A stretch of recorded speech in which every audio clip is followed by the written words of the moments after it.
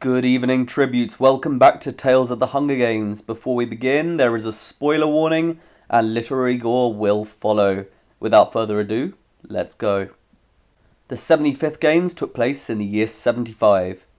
Following the unconventional ending to the previous year's games, various district viewers appeared to misinterpret Peter Malark and Katniss Everdeen's actions within the arena as being signs of rebellion against capital rule and the Hunger Games themselves. Unfortunately, the victory tour was marred by the actions of these radicals, who aimed to tarnish the brave actions of these victors and spoil the games for future generations. A few months later it was time for the 75th Hunger Games, which was coincidentally the third quarter Quell, with the terms of this Quell being very appropriate for the ongoing events. President Snow announced that, as a reminder to the rebels that even the strongest among them cannot overcome the power of the capital, the male and female tributes will be reaped from their existing pool of victors. This announcement was met by rapturous applause, with many Capitol viewers realizing that they were about to witness an iconic and unforgettable year at the Hunger Games. As usual, the reapings started with District 12 and continued through each lower number district until they ended with District 1. However, this year, the surviving victors presented themselves on the stage, with male victors on one side and female victors on the other. The first and most contentious reaping occurred in District 12. As the trio of victors stood on the platform, Katniss seemed somewhat fazed by her inevitable selection, whilst Peter looked nervous.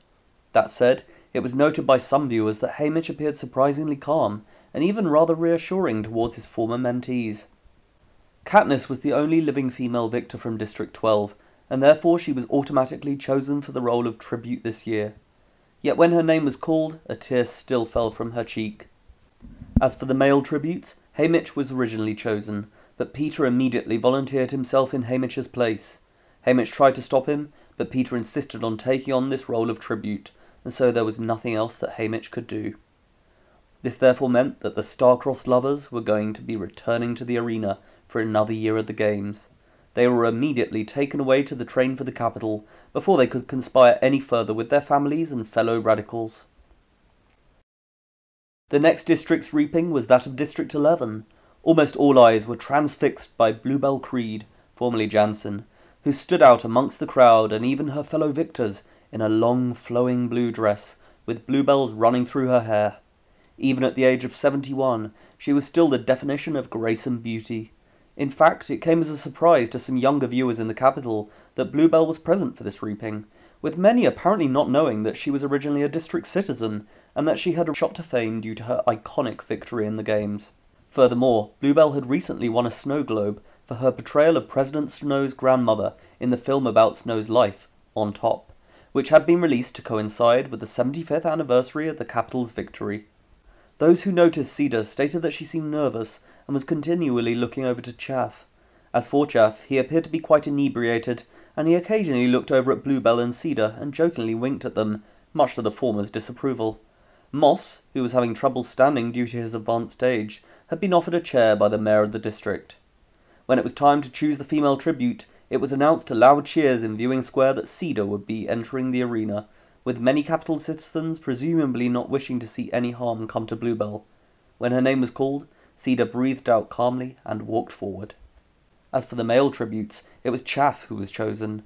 Moss shook his head and tried to stand up, presumably in an effort to volunteer himself, but Chaff looked at Moss and nodded in a reassuring manner, which saw Moss slump back down onto his chair. As Chaff stepped forward to join Cedar, he took a swig from his bottle before belching loudly, which caused laughter within Viewing Square, but no change to the rather solemn atmosphere in District 11. Cedar and Chaff joined each other in the centre of the platform and put their arms over each other's shoulders. This garnered quiet applause from the crowd, and the pair looked calmly onwards. An hour later was the reaping for District 10, which was surprisingly chaotic compared to the other reapings. Jocasta insisted on standing and using her cane for support, whilst mumbling nonsense to herself, whereas Michelle and Tiffany both looked nervous and were clearly trying to avoid eye contact with each other. Alejandro had tripped on his way to the platform, and he was clearly under the influence of morphling, whereas Jackson did not say a word, and was rhythmically tapping his fingers against his thumbs. Before the female tribute was reaped, Peacekeepers had to come over and forcibly cover Jocasta's mouth, as she was now talking even more loudly, when silence for the reaping was needed.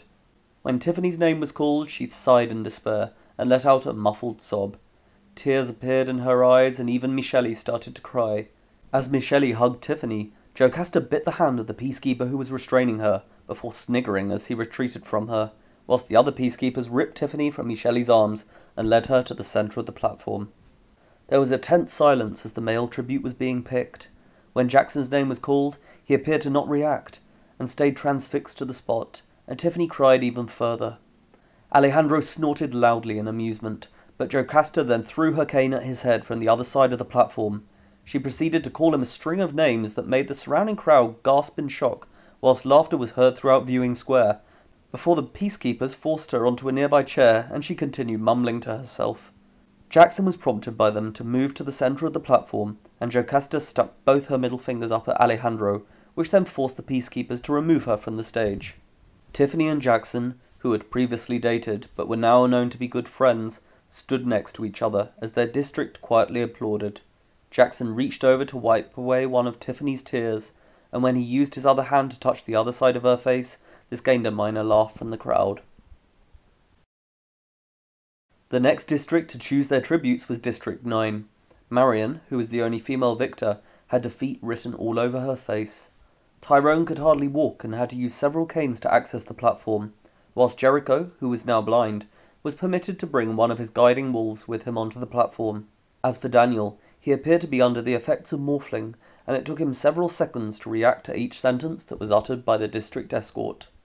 As the escort was about to pick out a name for the female tributes, Marion was seen rolling her eyes, and when her name was indeed called, she gave a resigned smile and walked to the centre of the platform.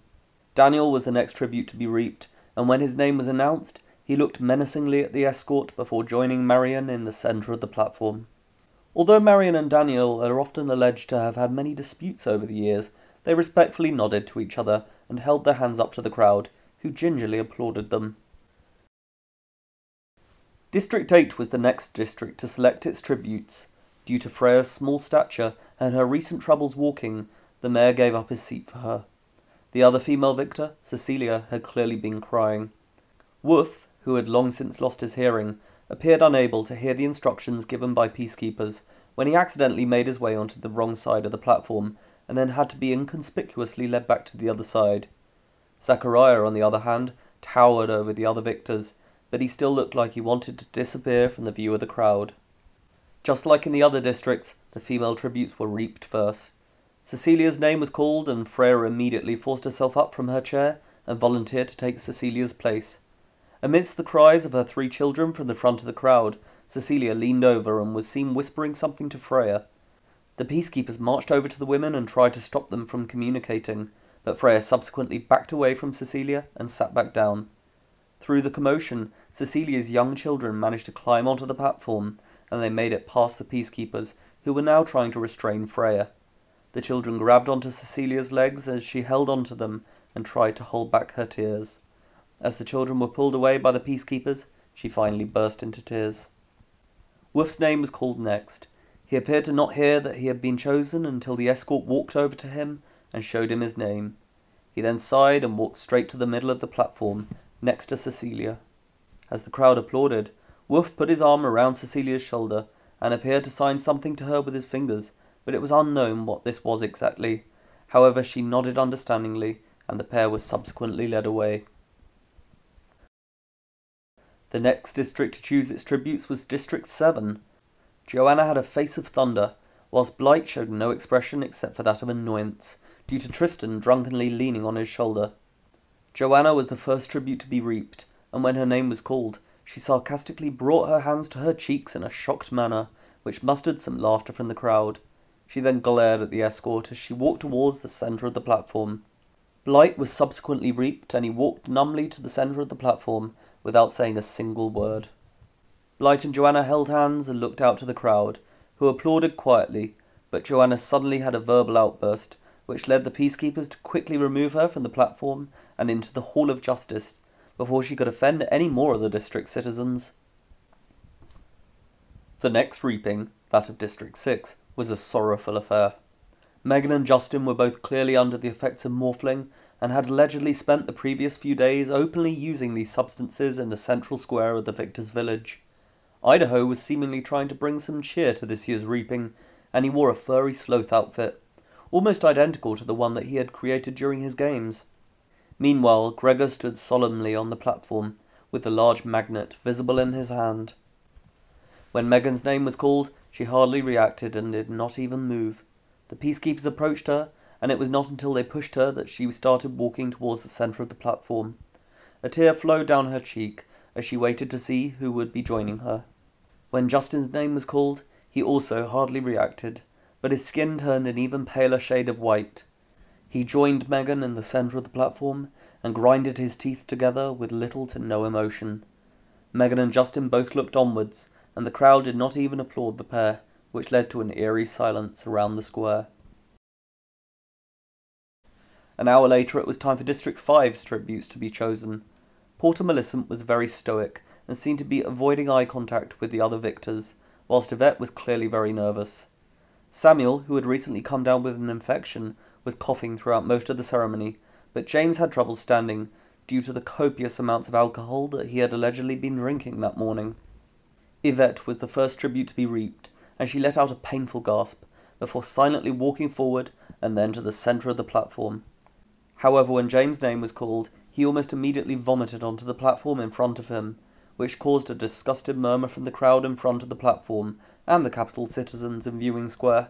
The peacekeepers led James over to the centre of the platform, and he tried to embrace Yvette, but she recoiled from him and quickly walked away into the Hall of Justice. After this episode, the crowd were completely silent, most likely due to the surreal show that they had just witnessed from their victors. The next district to select its tributes was District 4. During this reaping, Mag stood quietly, whilst Annie was continually placing her hands over her ears and shaking with nerves. Meanwhile, Pharrell looked nervous, but Finnick appeared somewhat pleased to be present at this reaping. The first tribute to be reaped was Annie, but when she started to break down and cry, Mags immediately volunteered in her place, which appeared to relieve Annie to some degree. Mags was joined by Finnick, who was chosen next. He grinned to the camera, which caused a loud swooning sound in Viewing Square from his countless admirers. Finnick joined Mags in the centre of the platform, and they embraced, with the district's crowd applauding their courage. This led on to District 3's reaping. Wyris seemed nervous and her usually wordless self, whilst Earth was clearly on the verge of tears. Meanwhile, Garrison had to be helped up to the stage by Beatty, who was his usual composed self. The female tribute to be reaped was Earth. However, as her children shouted out and she started collapsing to the ground, Wyris caught her. After looking over at Beatty, Wyris stepped forward and volunteered in Earth's place. As Wyris stepped to the centre of the platform, the male tribute was announced to be Beatty. Garrison gave him a questioning look, but he nodded back to Garrison, before walking to the centre of the platform and joining Wyris. The pair then held hands as they looked out at the crowd, who seemed to be grateful that two tributes who were this intelligent would be representing their district. When it was time for District 2's reaping, most of the tributes seemed more joyful and even willing to enter the arena, except for a few exceptions such as Tatiana and Plato, who both seemed very uncomfortable to be back in District 2. The female tribute was selected, and both Inabaria and the crowd cheered with joy when her name was read. She gleefully strolled to the centre of the platform, amidst further applause from the crowds in District 2 and Viewing Square. When the escort was rifling through the bowl full of the male victors' names, a tense silence settled over the crowd. At first, Plato's name was chosen, but before he could even react, both Septimus and Brutus stepped forward to volunteer. This caused a sound of intrigued chatter from the audience, as the two men looked at each other, and the district officials quickly discussed how they would decide which of the men would take part in the games. After some discussion, it was decided that the two men would wrestle in front of the platform for the title. A space was created within the crowd, who eagerly gathered around, and the fight then started. For a 63-year-old, Septimus put up a surprisingly strong fight, but he was no match for Brutus, who knocked him out after just a minute of fighting. After being declared the winner of the fight, Brutus triumphantly returned to the platform and held his hand together with that of Inabaria, which they then thrust into the air before gleefully roaring to the crowd. The last district to reap its tributes was District 1. Once again, these victors seem more cheerful and optimistic than those of other districts. The first tribute to be reaped was Kashmir. She appeared slightly forlorn that nobody had tried to volunteer for her, but she stepped forward nonetheless. The male tribute was the next to be reaped, and it was initially Flash whose name was called. However, Gloss appeared to be looking at Kashmir during this time, and just as Flash was about to step forward, Gloss quickly stated that he would volunteer for this role. Kashmir looked back at him and smiled, then he joined his sister in the centre of the platform before holding her hand and waving to the crowd. The camera subsequently showed the siblings' parents, who were both beaming with pride at their children's courage. This year's parade was an extravagant affair. The tributes' outfits were created by the best designers that had graced the capital so far. They were all dressed in the most fabulous designs, many of which featured diaphanous, neon, or electrical designs. Furthermore, the parade was held in a large and open hippodrome, which allowed for more capital citizens to witness this breathtaking experience. The audience was extremely enthused and shouted out the names of several different victors in an effort to attract their attention. During training, tributes were pleased to see that the capital had kindly gifted them with a brand new training centre and accommodation quarters. Many of the tributes spent time practicing and showing off their skills to their opponents. It was also noted that several tributes were trying to observe their competition in order to see if their skills had improved or weakened. The assessment this year unsurprisingly produced some of the highest scores in the history of the Hunger Games, with Peter and Katniss, both from 12, becoming the first ever tributes to score a 12. Although it has never been disclosed what they did in order to receive such high scores, these scores immediately made them more noticed by their fellow tributes. Other high scorers included Gloss and Kashmir, both from 1, Brutus and Inabaria, both from 2, Blight from 7, and Daniel from 9, who each scored between 9 and 11, whilst Mags from 4, James from 5, and Justin and Megan, both from 6, scored on the lower end of the scale. The interviews this year also took an unusual turn, with several tributes questioning the legitimacy of the games to Caesar, who remained as professional as possible under this constant wave of questioning. It was difficult as well for Caesar to interview Wiress from 3 and Mags, when they chose to not speak back to him or use very few words to reply. Meanwhile, James, Justin and Megan each appeared to have been using alcohol and morphling earlier that evening, which made their interviews almost impossible to conduct. However, when the interviews came to a close, the tributes decided to raise their hands together as an active sign of rebellion against the capital, despite the fact that they were going to try and kill each other very shortly afterwards. This show of radicalism proved to be extremely unpopular amongst citizens of the capital, many of whom were watching with their children. The programme was immediately interrupted, before returning later for Caesar to talk to the head game maker, Plutarch Heavensby, about these upcoming games. The next day the games started as planned at noon. Before entering the arena, the tributes were dressed in thin black and grey bodysuits made of light material, which some of the tributes correctly guessed would mean that they were going to be fighting in a warmer, arid arena. The 75th Games took place in the year 75 in an arena that was known as the Clock Face of Doom. It featured 12 different hazards and lasted for 3 days. This year's arena was one of the smallest in the history of the Hunger Games. As usual, the cornucopia stood in the centre of the arena, which was a large and perfectly circular lake this year. The podiums were positioned in the outer half of this lake, whilst the cornucopia itself sat on a small jagged island in the inner section. Stone spokes protruded out from the central island to the shores at the edge of the lake, marking the boundaries through the jungle and in the outer half of the arena. Each of these sectors of jungle contained a different hazard that would be activated for 1 hour over a 12-hour cycle from the start of the second day. From the first sector that was activated at midnight and heading clockwise around the arena, the sectors were as follows: the Tree Lightning Strike in Sector 12, Blood Rainfall in Sector 1, Corrosive Fog in Sector 2, Violent Baboons in Sector 3, Mocking Jabberjays in Sector 4, A Deadly Freeze in Sector 5, the Monster Mutt in Sector 6, a Paralysis Gas Leak in Sector 7, Bothersome Mosquitoes in Sector 8, Ferocious Lions in Sector 9, a Sudden Tsunami in Sector 10, and Sneaky Crabs in Sector 11. When the tributes' podiums raised into the cornucopia, several tributes near to Katniss from 12 appeared surprised to see that her podium rose after theirs, but Caesar Flickerman and Claudius Templesmith quickly informed viewers that this was due to Katniss refusing to get into her tube and peacekeepers having to force her inside, so that the other tributes, and more importantly capital viewers, would no longer be kept waiting. As the tributes looked around the lake, many were surprised to see that there appeared to be no food or water on the central island, but only weapons. Meanwhile, several tributes, such as Wiress from 3, Yvette from 5, and Woof from 8, appeared fazed by the presence of water surrounding their podiums. However, the vast majority of tributes readied themselves to dive through the water and then swim towards the cornucopia island. When the gong sounded, most tributes immediately dived or jumped into the water in front of them, but Yvette, Megan from 6, and Jackson from 10 dived backwards and swam away from their podiums. Megan and Jackson both made it to the jungle relatively quickly, although Yvette screamed once she resurfaced and gagged in terror as she waded through the water, before eventually making it to the shore and then through the jungle, while shaking off any water that she could. All the other tributes except for Wiress dove into the water, and most of them climbed onto the stone spokes that led to the cornucopia.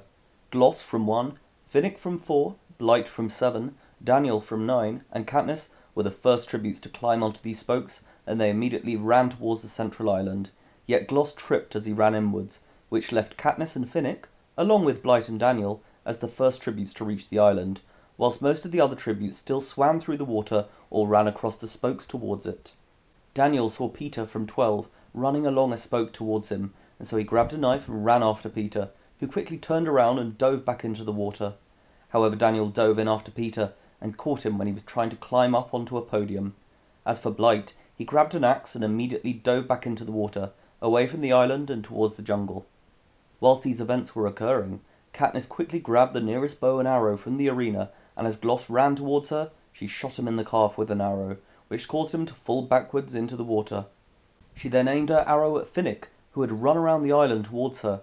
Unbeknownst to Katniss, James from 5 had snuck up behind her, and was about to stab her with a sword, but Finnick instructed her to duck, before throwing a trident at James's chest, which killed him instantly. They then agreed to defend each side of this island, and therefore stop other tributes from accessing the weapons. Whilst the central island was being defended by Finnick and Katniss, the career tributes decided to target any other tributes that they could. When Brutus from 2 had realised that he could not catch Katniss before she made it to the Cornucopia Island, he dove to his left, where he saw that Woof was struggling to stay afloat after he had fallen off his podium. Brutus subsequently swam towards Woof as quickly as he could, and as he was trying to stay afloat in the water, Brutus grabbed him from behind and snapped his neck, which instantly killed him. Like many of the other tributes, Kashmir from 1 did not dare to approach the cornucopia. However, she ran back across the spoke nearest to her podium and saw that Cedar from 11, who was of a smaller stature, was focusing her attention on trying to climb onto this spoke. Kashmir therefore quickly dove into the water just behind Cedar before smashing her head against the spoke. This appeared to knock Cedar unconscious, and Kashmir subsequently snapped her neck before climbing back onto the spoke and looking for her next target. Meanwhile, on the central island, Finnick noticed Mags from 4 pointing to Peter, who was still fighting Daniel whilst trying to get back onto one of the podiums. Katniss and Finnick ran along the spoke to where Mags was pointing, whilst watching Peter and Daniel fighting. On a rewatch, it was seen that when Daniel had tried to stab Peter, his knife had been knocked out of his hand by Peter, and it sank to the bottom of the lake. As Finnick dove into the water, Daniel pulled Peter down into the water with him, but Peter managed to get an arm free from Daniel's grip, which he used to grab the knife from the bottom of the lake and then stab Daniel in the heart, which killed him almost immediately. There was a tense silence before Peter resurfaced, much to Katniss's relief. However, as Katniss and Finnick ran away from the central island, the career pack seized their opportunity to grab weapons, and they quickly headed towards the island, yet various other tributes appeared to have the same idea.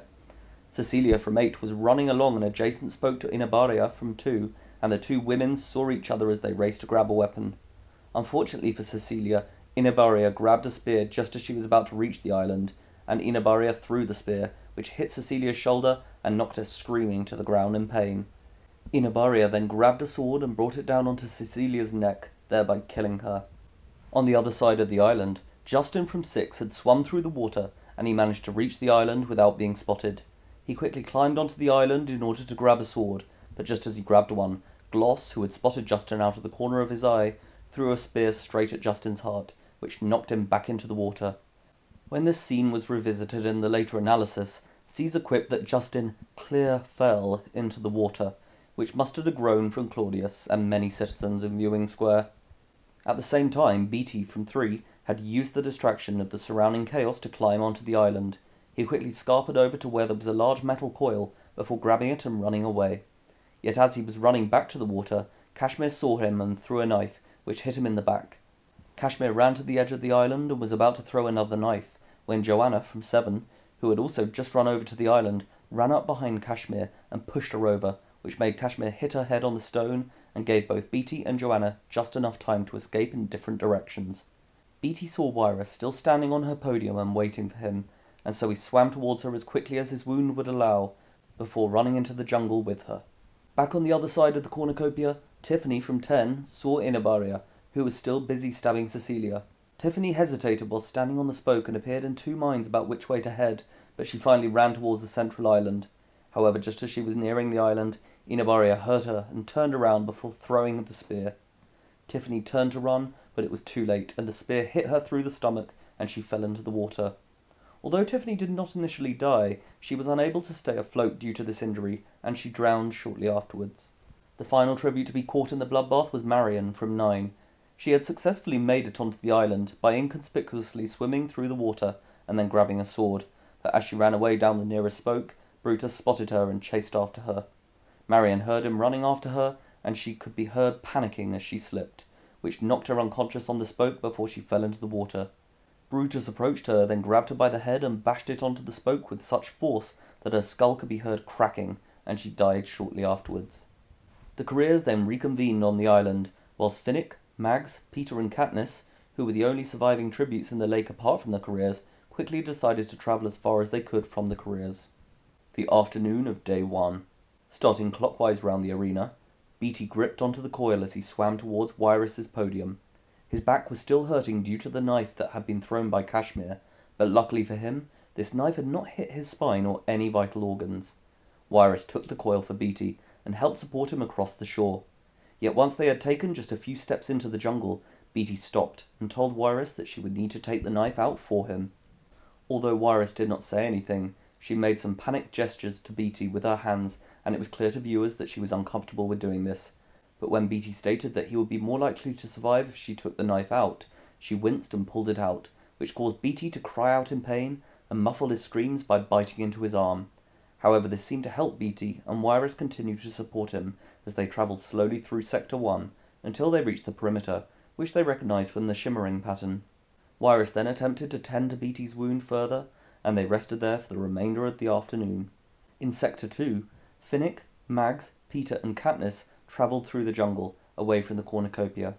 Despite Finnick needing to carry Mags and the group noticing how hot it was, they managed to cover ground fairly quickly, and within an hour of walking, they had reached the perimeter. Yet whilst Peter was thrashing his way through the undergrowth, he failed to notice the shimmering of the perimeter. Katniss, on the other hand, did notice it and shouted out to Peter, but it was too late, and as he hit the perimeter with his knife, he was thrown back by the electric current. Katniss screamed out and Mags looked hopeless, but Finnick quickly got on top of Peter and tried to resuscitate him. Although it appeared that he was about to die, Finnick's efforts eventually paid off, and Peter started breathing again. Once Peter was able to walk, the group travelled a little within Sector 2 before deciding to stay where they were for the rest of the afternoon. In the neighbouring 3rd sector, Megan had immediately run through the lake and then into the jungle once the gong had sounded. She occasionally had to stop for breath, and the humid temperatures were clearly not helping what seemed to be the effects of morphling withdrawal. After a while of stumbling through the jungle, Megan eventually sat by a tree, but as she rested she heard voices in the distance, which clearly panicked her. When the baboons appeared close to where Megan was positioned, their presence seemed to scare her even further, and she chose to hide herself there and then. She quickly took some of the wet mud from next to the tree and lathered it all over her body, but especially over her face, before hiding herself within the roots of the tree, where she remained for the next few hours. After the bodies of the fallen were collected from the central lake, Gloss, Kashmir, Brutus, and Inabaria discussed where they thought that the other tributes had gone. These guesses were later analysed by Caesar and Claudius, and most of them were correct. However, when the careers decided to head after the District 4 and 12 tributes, they incorrectly guessed that this group had entered Sector 3, and so they headed towards this sector instead of Sector 2, where the group had actually headed. Gloss, Kashmir, Brutus, and Inabaria travelled quite close to the tree where Megan was hiding, but she had hidden herself by the time they neared her location, and so they unknowingly walked past her. Once they reached the perimeter, they discussed which way they should head, before Brutus eventually suggested that they go to their right, and hence into Sector 4. They therefore continued in this direction before resting by the perimeter of Sector 4. In Sector 5, Yvette had quickly left the cornucopia, before appearing to have a breakdown as she tried to dry herself off on the leaves of one of the nearest trees. She panicked for a while about the levels of humidity as well, but then seemed to bring herself back to reality. Yvette rested by the edge of the jungle that was close to the lake, and she watched the careers as they discussed where to go. She gasped in dread when Brutus pointed towards her sector, but she appeared relieved once they headed towards Sector 3. She spent the afternoon resting and watching the cornucopia, presumably to see if any other tributes would enter the area. Meanwhile in Sector 6, Jackson had been the first tribute to make it into the jungle when he entered Sector 6 shortly after the gong had sounded. He seemed rather dazed as he travelled from the cornucopia, but when he reached the perimeter, he became more present within the arena and he decided to head to his right. As Jackson walked through Sector 7 and into Sector 8, he appeared to be annoyed by the insects that were flying around him, especially when various ones would touch him on his right arm, which would then cause him to walk backwards with his left arm out to the jungle so that insects may touch him on this arm as well. Chaff, from 11, had not quite managed to acquire a weapon during the bloodbath, but he did manage to escape unscathed into Sector 9. After a few minutes of walking through the jungle, he spotted some rather docile lionesses. Although he was at first rather cautious about them, they did not appear to even notice him, let alone want to harm him, and he therefore continued through the jungle until he reached the perimeter. Once Chaff had made it to the perimeter, he spent the afternoon resting before eventually falling asleep under a tree. This amused Capital viewers, with Caesar commenting that Chaff was known to other victors as someone who would often be drunk enough to sleep anywhere. The tributes who were the furthest clockwise around the arena were Blight and Joanna, who had each managed to escape the bloodbath with an axe. Although Blight had exited the lake before Joanna, she spotted him entering Sector 11 of the jungle, just as she was making her way through the lake, and she therefore followed him. After a few minutes of walking through the jungle, Joanna called out Blight's name as she ran towards him. He at first seemed rather startled and ready to attack, but when he realised that it was Joanna who was calling him, he lowered his guard and agreed to carry on with her. Blight and Joanna continued to the perimeter, where Joanna inadvertently hit the perimeter with her axe. However, she remained conscious. After a few words from Joanna that had to be censored during the re-airings of this year's games, Blight managed to help her up to her feet, and they decided to rest here. After sunset on day 1. As the sun set, Beatty and Wirus stayed hidden within the trees by the perimeter of Sector 1, took some of the foliage from these trees and used it to cover the areas of the perimeter where the shimmering was visible, so that other tributes might not realise that they were about to walk into the perimeter, which could potentially kill them. However, once it was dark, Beatty and Wirus heard a rustling coming from the area towards Sector 12. As they crouched down, they could make out the outline of 2 other tributes who also appeared to be crouching down. Wirus immediately placed her hands over her mouth and rocked back and forward behind the tree, whilst Beatty lay his hand on her to reassure her. Yet just as they appeared to be about to run, they heard a sneeze, followed by a voice that Beatty appeared to recognise as belonging to Joanna, shouting to a tribute who was revealed to be Blight to be quiet. Joanna and Blight carried on walking past Beatty and Wirus and straight towards the perimeter, but when they were just feet away from touching the perimeter, Beatty called out and stopped them. The pairs cautiously approached each other, but Joanna appeared pleased to see them. They then agreed to an alliance and to take turns keeping watch that night. As they rested, they saw the fallen in the sky. The portraits of James from 5, Justin from 6, Wolf and Cecilia, both from 8, Daniel and Marion, both from 9, Tiffany from 10, and Cedar from 11, were all shown in the sky.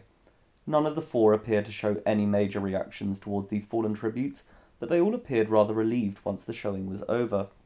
Whilst these events were occurring, Finnick, Mags, Peter, and Katniss were resting in Sector 2, and Peter was recovering from his earlier accident involving the perimeter. As the sun set, Katniss was gifted by sponsors with a spile. At first she and the rest of the group appeared to be rather confused, but when they realised that they could use it to access clean water, they were extremely pleased, and went ahead and drank water from the trees. Finnick, Mags, Peter and Katniss started to take turns sleeping and keeping watch.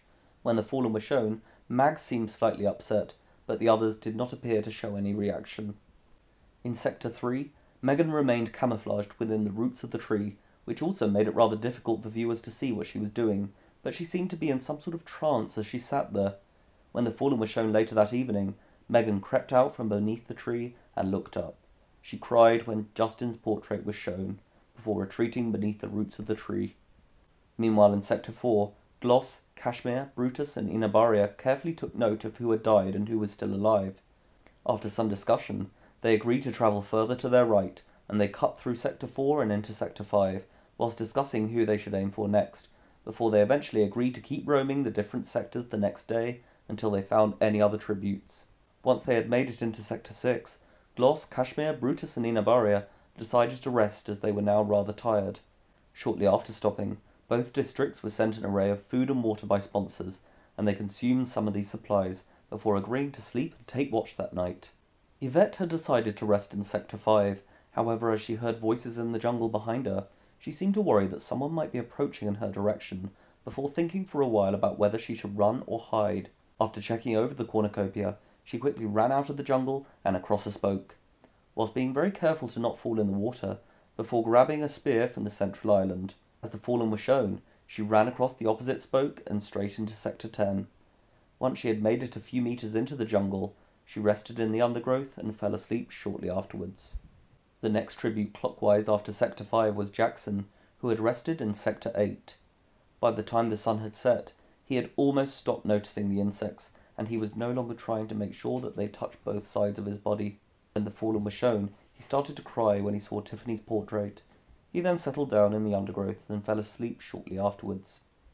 Chaff was in the neighbouring Sector 9, where he had been sleeping as the darkness set in. However, when the fallen was shown, he woke up. As Cedar's portrait was shown, tears formed in his eyes. He then stumbled through the jungle in a daze, before resting within the same sector, but this time he stayed closer to the lake. At this point he was rather close to Yvette, but the pair did not hear or notice each other. As for Blight and Joanna, they continued clockwise through Sector 11 and into Sector 12, with Joanna stating that they needed to find Peter and Katniss, whilst Blight seemed happy to go along with this plan. As the fallen were shown, Blight looked up, but Joanna continued onwards and they entered Sector 1. Just as they were travelling through Sector 1 and were about to walk straight into the perimeter, they were stopped by Beatty and Wiress, and they agreed to form an alliance with them. The early hours of Day 2. Just as Wiress and Joanna were about to fall asleep, they were both awoken by the lightning strike in Sector 12, which once again made Joanna launch into a swear-filled rant that had to be censored for later airings of these games. However, the women managed to get back to sleep as Beatty and Blight continued to keep watch. Yet after an hour of relative normality, in which Beatty and Blight discussed what life was like in each other's districts, rain started to fall from the sky. At first, neither Beatty nor Blight seemed bothered by the rain, and neither Joanna nor Wiress were awoken by it. But when Blight asked Beatty if he was bleeding, Beatty's expression was that of confusion, until he looked across at Wiress, who also appeared to be bleeding. Beatty then shouted that they needed to run, just as dark red rain started lashing down onto them from the skies above. Blight grabbed onto Joanna and helped her get up, just as she started choking on some rain that had entered her mouth. Wiress screamed as she awoke, but Beatty could hardly hear her through the rain as he helped her up. Blight shouted that they needed to find shelter quickly, and they therefore ran adjacently to the perimeter, whilst looking for a large enough tree for them to shelter under. Beatty, Wiress, Blight and Joanna sprinted to their right as they spluttered from the rain. In Viewing Square, many capital citizens even commented that it looked like they had all been fighting, and certain viewers of a more sensitive disposition left the square, with some even fainting from the sight of what appeared to be blood. Beatty helped Wiress, who appeared to be in shock, across the jungle, whilst Blight and Joanna tried to coordinate their way between the trees, amidst Joanna's now rather violent choking fits, until the pair ran straight into a transparent barrier, which had been incorporated into the arena by game maker Heavensby in order to separate the different sectors. Blight knocked his head rather badly on this barrier, whilst Joanna only stubbed her toe. However, just as Blight shouted out in pain, a large drop of blood rain entered his left eye, and he yelled out in pain and disgust, before running to his left, straight towards the perimeter. When Beatty and Wiress had wiped the blood from their faces, and Beatty was able to see a now disorientated Blight running towards the perimeter, he tried to shout after Blight, but his warnings could not be heard through the intense rainfall, and Blight ran straight into the perimeter. He was subsequently thrown back by the current, and his head hit a nearby tree with such force that his cannon sounded before his body had even hit the ground.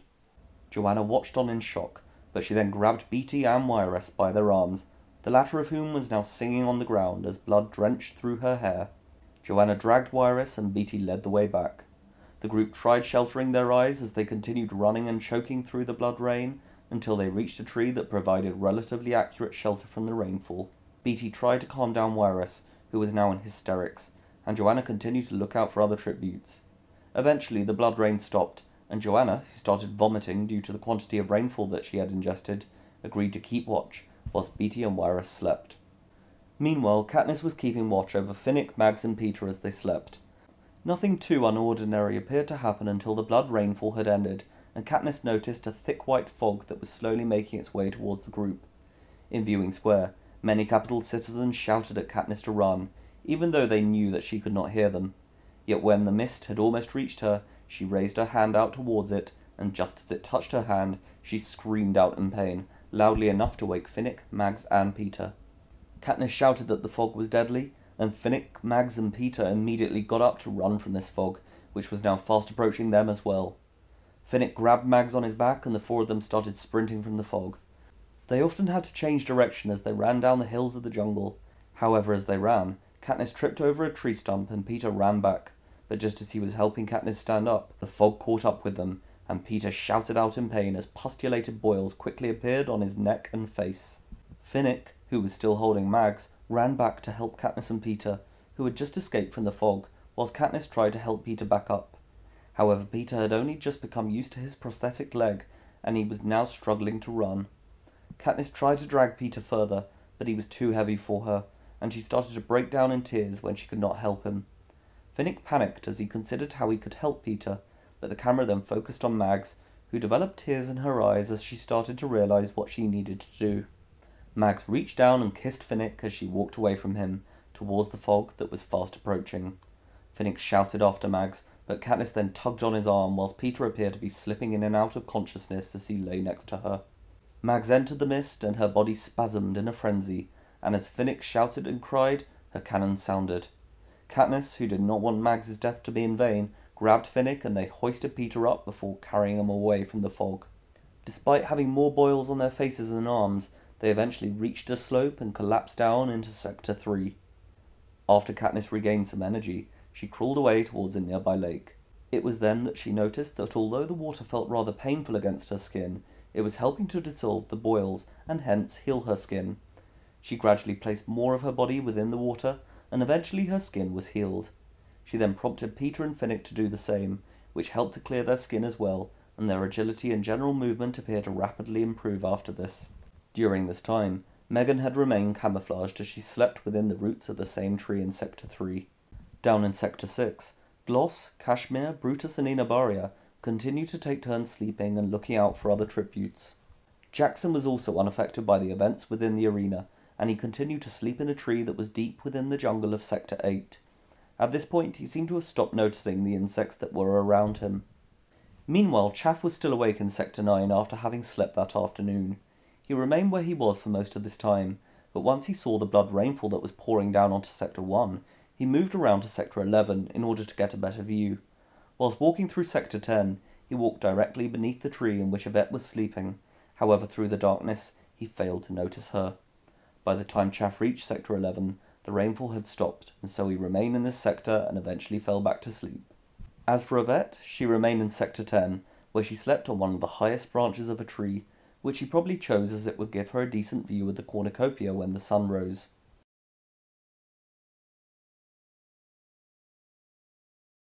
Sunrise of Day 2. As the sun rose, Beatty, Wiress and Joanna remained in Sector 1. Joanna stopped vomiting and kept watch over Beatty and Wiress. Beatty continued to sleep, but when screaming and shouting was heard coming from Sector 2, Wiress woke up and appeared alarmed. Joanna convinced Wiress to go back to sleep, but she continued muttering to herself as she did so. Eventually, when the sun had risen, the group, who was still covered in dried blood, decided to head back to the central lake in order to clean themselves. Whilst they occasionally heard an array of sounds coming from other sectors, Wiress would suddenly exclaim, "Tick-tock," with certain viewers being amused by Joanna's mounting annoyance. Meanwhile in Sector 3, Finnick, Peter and Katniss were still recovering from the ordeal that they had just faced with the mist. As Peter slept, Finnick and Katniss talked to each other, but their conversation was interrupted when Finnick noticed a menacing baboon behind Katniss. Although the pair had noticed these baboons earlier, they were now closing in on the group and snarling at them as they did so. Katniss and Finnick, who were standing in a small lake, readied their weapons as Peter moved to join them. Katniss looked towards the cornucopia's lake and realised that it was not too far away, so she instructed Finnick and Peter that they needed to immediately head towards it. As Finnick, Peter and Katniss turned towards the lake, the baboons started growling and they moved in closer. One of the baboons then pounced towards Katniss and Peter stabbed it with his knife. Katniss shot arrows at the baboons whilst Finnick speared them. However, Katniss was subsequently submerged under the water by one of these baboons until Peter managed to stab it through the back and kill it. The trio then ran down the hill to the lake as they continued swiping at the approaching baboons.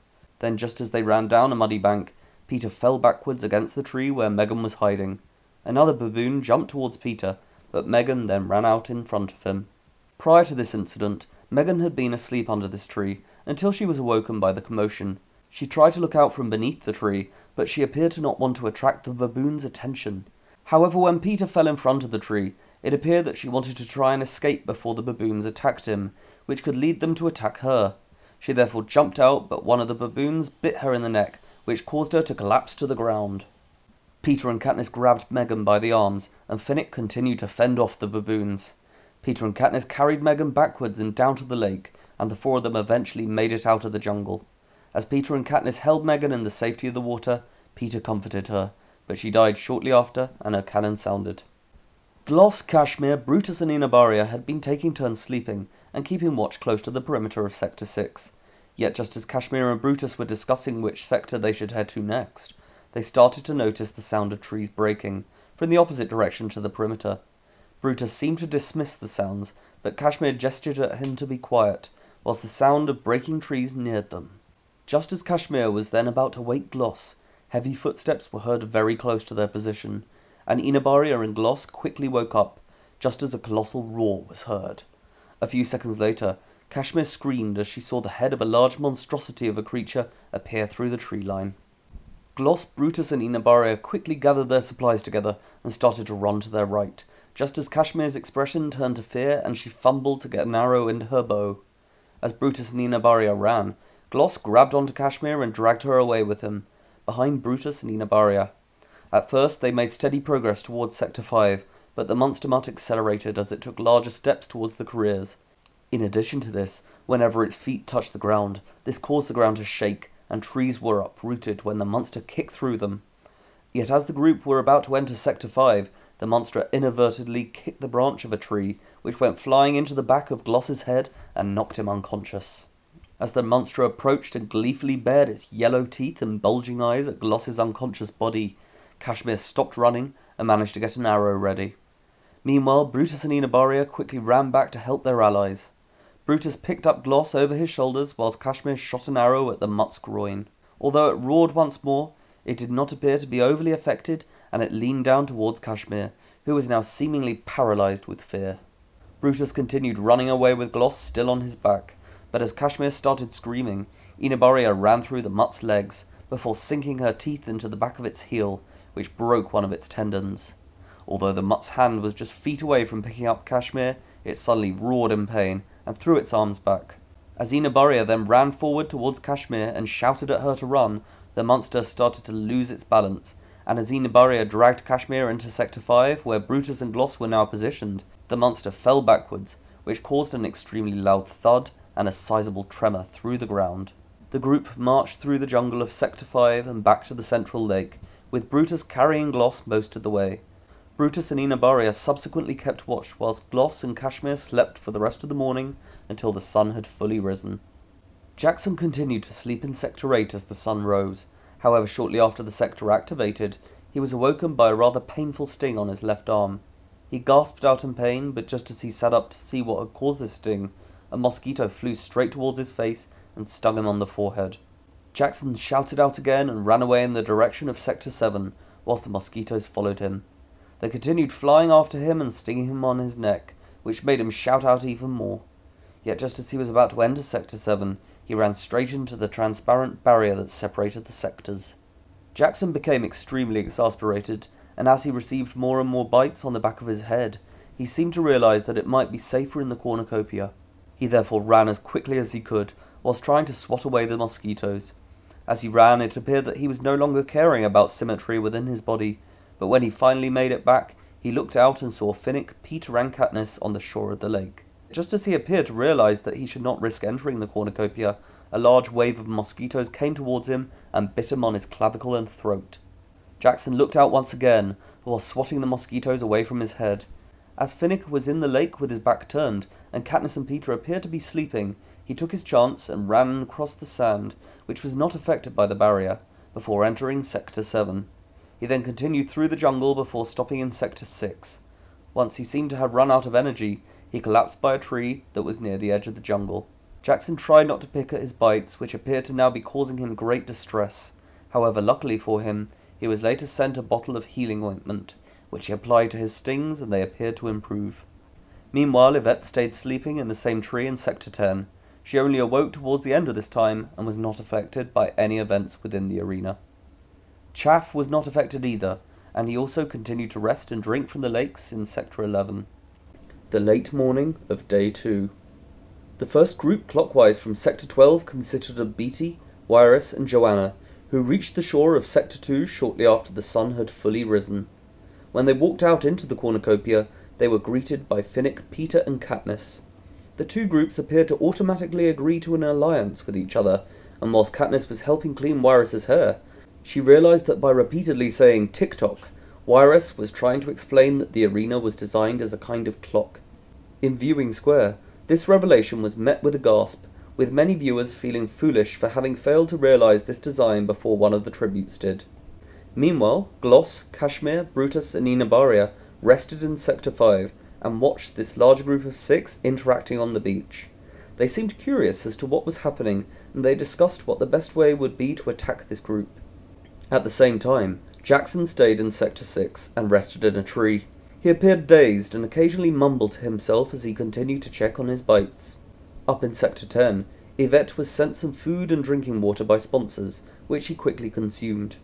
Afterwards, she looked out from the edge of the jungle, and she appeared surprised to see that Finnick, Peter and Katniss were sat together on the beach. She looked pensively at them for a while, but then appeared nervous of the nearby lake, and so she made her way through the jungle towards the perimeter. However, after just over a minute of walking, the ground started violently shaking and she fell over. Yvette managed to force herself back up to her feet as the ground stopped shaking, but her face rapidly turned an extremely pale shade as she saw a large wave of water flowing through the jungle towards her. As it moved nearer, she quietly mumbled to herself in apparent shock, until she appeared to come to her senses and screamed. Yvette then ran between the trees as the wave started to accelerate in her direction. She had in fact nearly made it back to the shore, but she tripped over the roots of a tree and shouted in pain as she fell to the floor.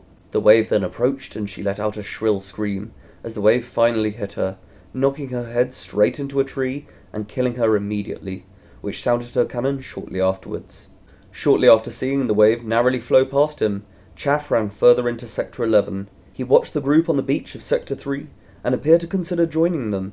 However, just as he continued looking out, he suddenly felt a crab jumping onto his head. It then emitted a loud clicking sound, which made him wince in pain and then run through the jungle, away from the cornucopia.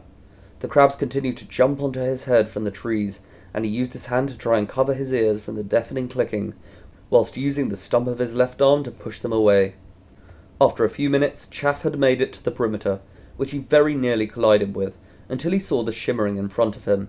The crabs continued to chase him, and the clicking appeared to even be causing him physical pain. As he only had one hand, it also became impossible for him to cover both his ears. However, once Chaff was stood by the perimeter, and a crab landed on his head, he threw it at the perimeter, and it bounced off.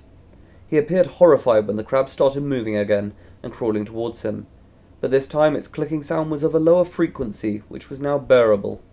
Although more crabs were still attacking Chaff, he looked up and was able to dodge them as they dropped from the branches above, although they now seemed to be trying to prick his feet once they hit the ground. Yet he noticed that when the crab that had hit the perimeter made physical contact with these other crabs, the frequency of their clicking also lowered, and they suddenly stopped pricking his feet, whilst the amount falling from above seemed to lessen as well. He then kicked some of the pricking crabs at the perimeter, and not only did the frequency of their clicking lower as well, but there were now no more crabs dropping from above. Chaff stayed rooted to the spot for the rest of the hour.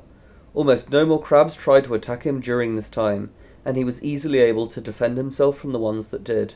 When the hour was over and the lightning tree struck, he collapsed in exhaustion and rested by the perimeter. The afternoon of day 2. Once Katniss relayed Wiress's revelation of the clock design to Beetee, Finnick, Joanna, and Peter, they all made their way to the central island for a better look at the arena. However, as Peter was leading a discussion on what hazard lay in each sector of the arena, they failed to realize that Gloss, Kashmir, Brutus, and Enabaria had been making their way through the lake to where Wiress was sitting on the edge of the island. It therefore came as a surprise when Gloss suddenly appeared from the water and stabbed his knife through Wiress's neck. The larger group quickly got ready to defend themselves, and just as Wiress's cannon sounded, Katniss shot an arrow at Gloss's temple, which sounded his cannon as he fell back. Kashmir ran across the island towards Katniss, but Joanna quickly got in her way and threw her axe at Kashmir, which hit her in the heart and sounded her cannon. Immediately following this, Brutus appeared on the other side of the island and threw his sword at Peter, but Finnick deflected it with his trident. Brutus and Finnick fought each other using their spear and trident respectively. Whilst Finnick was distracted, Enabaria threw her knife and it grazed his arm. Katniss also took advantage of the distraction and shot an arrow at Brutus, but it missed. Just as Brutus and Enabaria consequently decided to escape across a spoke that led to Sector 9, the cornucopia island slowly started spinning clockwise. Beetee, Finnick, Joanna, Peter, and Katniss all fell to the ground almost immediately, and they each tried to grip onto the rocky terrain of this island. Joanna grabbed onto Katniss's hand and Finnick grabbed Peter's, in order to stop them from falling into the water. As the speed of the island's movement increased, it became harder for them each to grip onto the island, which even led Beetee to fall backwards until, luckily for him, he was caught by Finnick. Several weapons also fell backwards, and very nearly hit several of the group. On an action replay, it was shown that a machete was so close to hitting Peter that it had sliced through his hair. However, as the spinning increased, Joanna was no longer able to hold on to Katniss, who fell back into the water. Although Katniss's head very nearly hit one of the spokes, which would have very likely killed her, she remained unscathed, and once the spinning stopped, she returned to the island and joined the others. They headed over to the shore of Sector 4 and rested there for several hours, but they failed to notice the time when this sector was activated. The Jabberjays started to fly out from the trees, and Katniss was randomly selected by the game makers to be summoned by these birds, and when she heard the calls of her little sister, Primrose, she immediately ran into the jungle. Katniss ran towards the sound of her sister's shouting, but she quickly became confused and disorientated when the sound started to come from various directions. But when she realized that the shouting was coming from a Jabberjay, she quickly shot it down. However, Finnick, who had run in to stop Katniss, became distracted when he heard the screaming of his fellow district victor and lover, Annie. As he ran after the Jabberjay, Katniss followed him, and the mocking sound sent the pair into a psychological frenzy. They sprinted away from the birds and back to the cornucopia, yet just when they had almost made it to the lake, they collided with another transparent barrier. Katniss and Finnick both covered their ears as the birds continued flapping around them, pretending to be their loved ones. The duo were seen to be shaking, and Peter continually tried to bash through the barrier in order to help them, but with no success. Fortunately for them, the barrier finally lifted at the end of the hour, and the sector deactivated. They both seemed to still be in shock, but Beetee, Joanna, and Peter reassured them and brought them both water. Over the next hour they appeared to have recovered from these sounds. Meanwhile in Sector 6, Jackson continued to rest in a tree. During the action within Sector 4, he appeared to hear the resulting screams, but did not react. At the other end of the arena was Chaff, who was still in Sector 11. He had seen the fight within the centre of the cornucopia, but after seeing Enabaria and Brutus making their way into Sector 9 shortly afterwards, he decided to put more distance between himself and this pair, and he therefore travelled through the jungle round to Sector 2. The evening of Day 2. As the evening set in, Chaff remained in Sector 2 and watched the events that were occurring on the shore of Sector 4. He decided to remain where he was, and he continued looking over at Sector 9, presumably for the career pack. Beetee, Finnick, Joanna, Peter and Katniss rested on and around the shore of Sector 4 until Beetee called them together in order to discuss a plan to kill their remaining opponents. He suggested that they wrap the tree in Sector 12 with the electronic coil, which would allow them to electrocute the shore of the lake when the lightning struck the tree at midnight. The group agreed to this plan, and Finnick went to catch fish in the water for the group to eat, whilst Joanna and Beetee discussed this plan further. Meanwhile, Katniss selfishly tried to convince Peter to run away with her from this group, even though they had so far protected her and Peter from the dangers of the arena and their opponents. Down in Sector 6, Jackson was starting to fall asleep, and so he climbed down the tree in order to sleep under the foliage beneath. However, just as he was climbing down this tree, he started to hear other trees collapsing within the sector. Jackson seemed to dismiss these sounds at first, but as a minute or two went by and a stomping sound came closer, he appeared to worry, before suddenly running away towards Sector 5. Yet as he approached the borders of the sectors, he once again ran straight into a transparent barrier, before falling back to the ground in a panic as the stomping sound came nearer. Jackson continued sprinting adjacently to the perimeter, but little did he realize that the monster had now seen him and was quickly chasing after him. He ran even faster, but then tripped over a tree trunk and fell straight into a muddy bog. Just as Jackson turned over to get back up, he looked up and yelled out in horror as the mutt, which was now practically standing over him, reached down to pick him up. The mutt's hand was bigger than Jackson himself, and as it picked him up by his shoulder, he shouted out in pain whilst his shoulder could be heard cracking under the intense pressure. Jackson did not give up easily, and he tried to wriggle out of the mutt's grip, but his efforts were fruitless. The mutt then grabbed onto Jackson's other arm, and over the next minute there were shouts and screams in Viewer Square, as capital citizens watched Jackson being mauled to death by the monster. The hovercraft notoriously spent several minutes picking up the pieces of Jackson's body. Throughout this time, Brutus and Enobaria continued to watch the larger group from Sector 9. They discussed how they could attack them, but they agreed to wait until it was darker in order to do so. After sunset on Day 2. Once dusk had set in, Beetee, Finnick, Joanna, Peter and Katniss walked through Sectors 3, 2 and 1 before reaching Sector 12. As they arrived in this sector, the Fallen were shown, and the portraits of Kashmir and Gloss, both from 1, Wyrus from 3, Mags from 4, Yvette from 5, Megan from 6, Blight from 7, and Jackson from 10 were shown in the sky. Each of the groups seemed to be upset by at least one of these fallen tributes, but they carried on through the jungle. Once they had reached the large tree, they wrapped it in the coil, and Beetee went over the plan again. The group initially disagreed about who should head in which direction, but Katniss ultimately agreed to take the coil and walk through the jungle with Joanna, until they reached the shore of the lake. Meanwhile, Finnick and Peter guarded Beetee, whilst he continued wrapping the tree in the coil. From the jungle of Sector 2, Chaff spotted the larger group entering the jungle of Sector 4. He appeared to realise that they would soon enter the arena where he was hiding, and he therefore made his way round to Sector 12. By the time he reached Sector 12, the group were not too far behind him, and so he decided to hide in some undergrowth as they approached. As the Fallen were shown, they turned around to see who had died, just meters from where Chaff was hiding. However, he remained quiet, and once they had travelled a comfortable distance, he started to follow them towards the electronic tree. On the other side of Sector 12, Brutus and Enobaria appeared to have a similar idea. As they walked through Sector 9 towards Sector 10, the lionesses, who had so far been extremely peaceful, started to bare their teeth, and just as Brutus and Enobaria started to ready their weapons, several large lions with rough manes appeared amongst the lionesses, before charging towards the pair.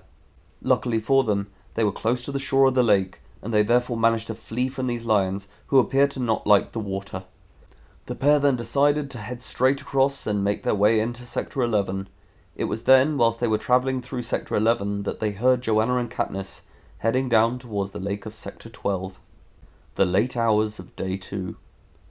As planned, Joanna and Katniss headed down a rocky riverbed with the electric coil towards the lake. However, when they had almost made it, the coil suddenly snapped, and the women looked up to see that Brutus and Enobaria were heading through the riverbed towards them. Joanna then knocked Katniss to the ground in an effort to hide her, before throwing her axe at Brutus and Enobaria. Although the axe missed them, Joanna ran away, which prompted Brutus and Enobaria to chase after her. At first they both ran in the direction that they correctly guessed that Joanna had gone, but when Chaff suddenly jumped out and shouted at Brutus, he said that he would chase Chaff and Enobaria would chase Joanna. They then headed after their respective targets. When Beetee, Finnick and Peter noticed that the coil had snapped, Finnick ran after Joanna and Katniss in order to see what had happened. Peter also ran, which caused Beetee to tell him to stay with him, but Peter ignored this request and chased through the jungle after Finnick. As Finnick then ran towards the lake, he unknowingly missed crossing paths with Brutus, who was chasing Chaff, by mere seconds. Yet just after this near collision, Chaff, who appeared to be exhausted, tripped and fell to the ground, which allowed Brutus to catch up with him. As Brutus repeatedly stabbed Chaff through the chest with his sword, he failed to notice that Peter was watching this gory scene from behind. But just as Chaff's cannon sounded, Peter stabbed his own knife through the back of Brutus's head, which also sounded another cannon just seconds later. Meanwhile, Finnick continued running down to the lake in order to look for Joanna, but Katniss turned back to the tree, where she found Beetee, who had been knocked out when he had accidentally walked into the perimeter. At the other end of Sector 12, Enobaria continued chasing Joanna to the lake, and Peter headed in the same direction in order to try and find Katniss, who he appeared to think was still by the lake. The early hours of Day 3. The events that followed, as the third day began, are now known as some of the most unfortunate and catastrophic in the history of Panem. Lightning started to circulate around the roof of Sector 12, which signalled that this sector was about to activate, and it was then that Katniss wrapped some of the electric coil around one of her arrows before shooting this arrow at the roof of the arena. This intentional damage subsequently broke the arena's power supply, and to worsen the situation, it had created a hole in the roof. At this point, Katniss, Finnick, and Beetee, all now barely conscious, were abducted from the arena by a hovercraft that had been hijacked by rebel forces. This hovercraft then flew away towards the now defunct District 13. As for Enobaria, Joanna, and Peter, they were still down by the lake when Katniss destroyed the arena. As debris started falling from the roof, Joanna and Peter took shelter in the jungle of Sector 1, whilst Enobaria remained out in the open, seemingly confused by what had just happened. However, just minutes after their fellow tributes had been abducted by rebel forces, these 3 tributes were fortunately rescued by a capital hovercraft before being taken to a secure holding facility in the heart of the capital. Over the next year, the second rebellion occurred throughout Panem, with the districts rebelling against the capital and rejecting their supervision and care. Katniss became a leading figure at this uprising from the now defunct District 13, which ultimately led to many high-ranking officials and their innocent children to be mercilessly killed by these radicals, even though they had organized and provided for the districts throughout their lives. For the next 12 years, the districts overran the capital, which led to lower productivity and standards of living. The districts even chose to hold the unofficial capital games in 78, where they spitefully used their produce in order to torture innocent children of the capital. However, due to the brilliant minds of an underground network of remarkable capital citizens, the capital managed to enact their revenge against each district in a unique way, which saw these districts turn on each other once again, before they ultimately all fell on the mercy of the capital, in events that are better known to this day as the Reclamation of 88. After all, as we still say, the capital will always land on top.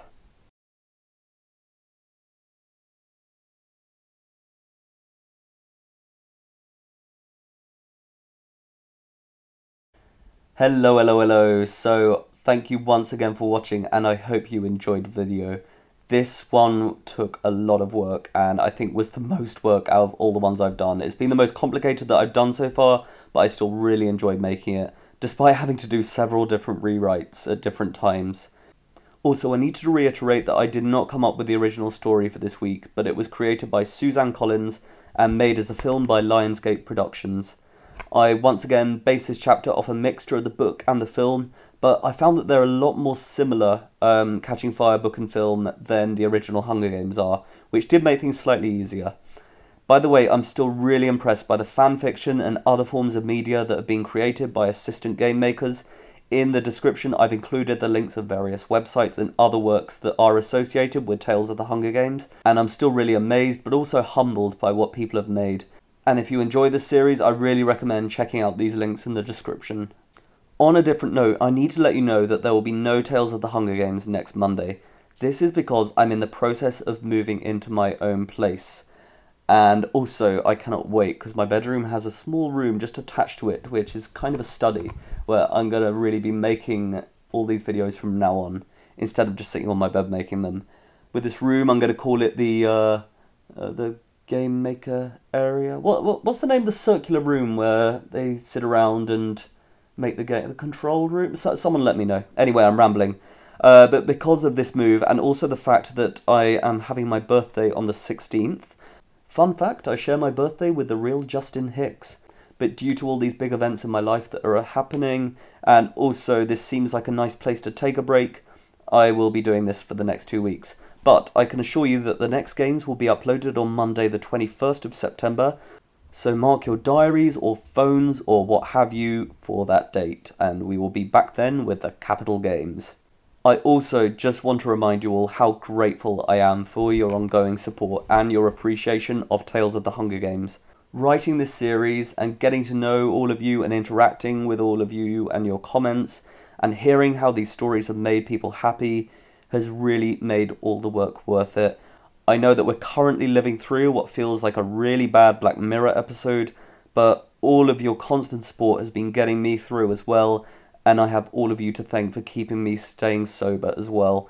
It's now been 175 days or 25 weeks since I had anything to drink or smoke or anything like that, and I can genuinely say that every time I see a positive comment or someone simply saying that they enjoyed an episode or something I did in it, it just feels so much better than having something to drink or getting intoxicated or inebriated.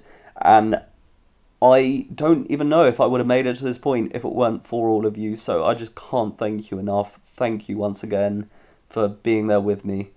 But by now you're probably tired of my voice. I'm a bit tired of it as well, and I will therefore see all of you in 2 weeks' time, and in the meantime I wish everyone well, and wherever you are, take care.